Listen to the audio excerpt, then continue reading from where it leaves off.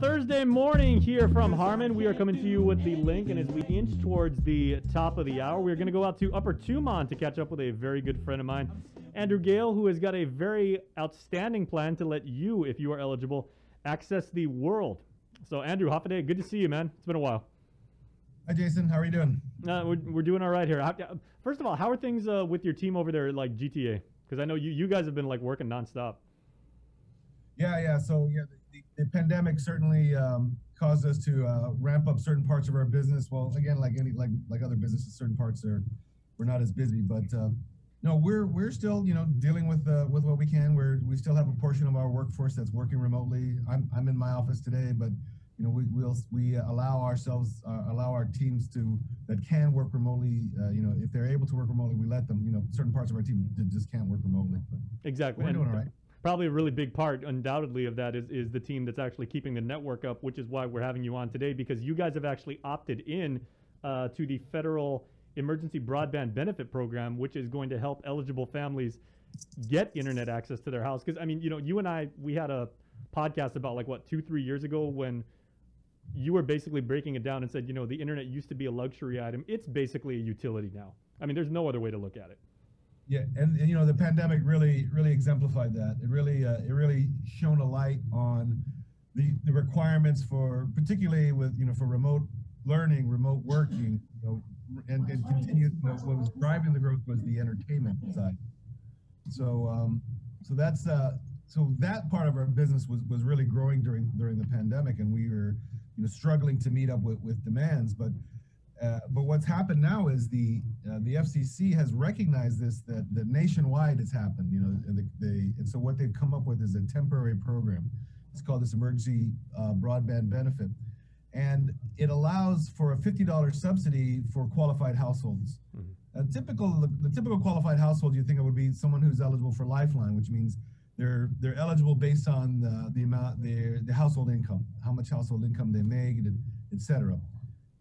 But what's interesting about this particular temporary program is it also allows for households that were financially impacted due to the pandemic, specifically if their household income was impacted, such that and it's documented such that if you received any PUA funds, if you got any unemployment benefits due to the pandemic, then you'd be eligible for this program, as long as you didn't make, as long as your individual taxpayer was below $99,000 or married filing jointly was below $198,000, mm-hmm. which is a large portion of our population. For sure, fall into that.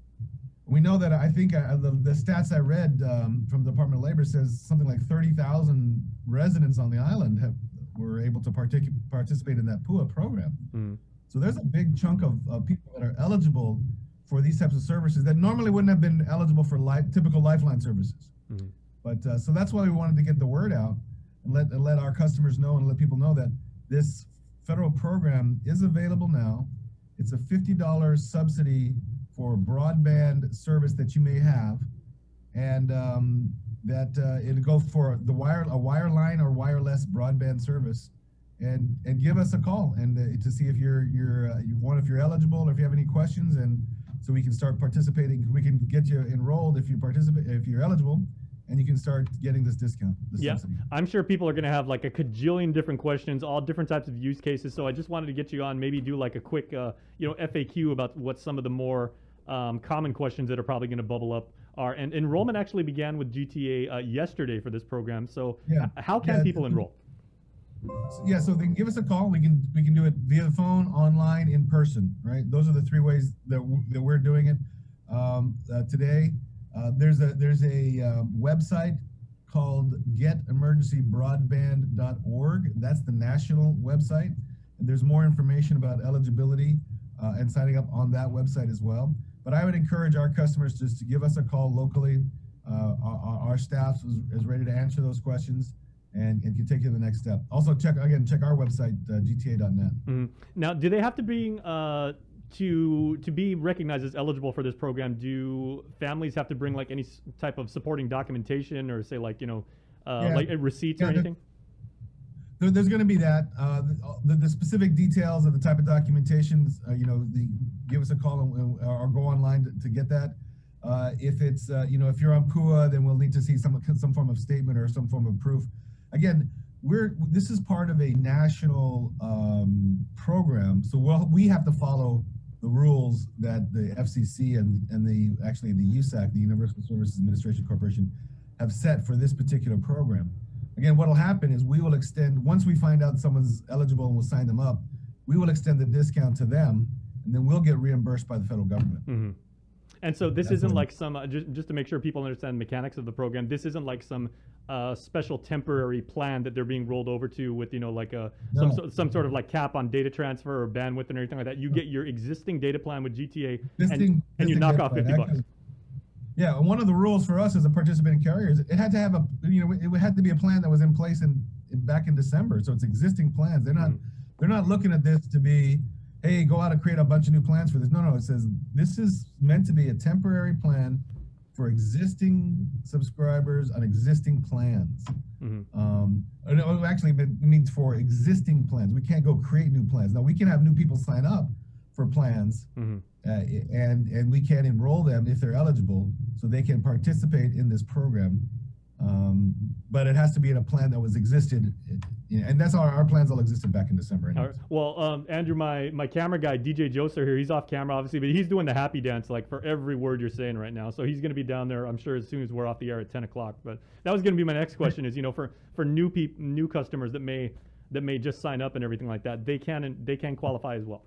Sure. If they qualify, we can sign up new customers as well. This is new and existing customers. It's just the one stipulation for us is we couldn't create a bunch of new plans for it. It had to be an existing plan. Right. That's a fantastic program. So real quick, how can people contact you on your URL, your social media handles, and your phone number, if you could? Sure. GTA.net. We have live chat on GTA.net if you prefer. We have give us a call at our call center. We also have WhatsApp 489-TALK. If you want to do WhatsApp with us to get more information, start a conversation that way, as well as come into any of our stores. All right, fantastic. I've used your live talk anyway for tech support when I've had to make use of that and everything. I was amazed at how fast I was in and out. They're real pros. Yeah, that one's getting more and more popular, the live chat. All right, Andrew, thanks a lot, man. Great service you guys are providing the community. Thank you much. Thanks, Jason. Take care. All right, have a great day. There you go. Andrew Gill, GTA. It's 9:59. Viewers on KUAM TV, thank you for jamming with us on the link, which is proudly brought to you by East West.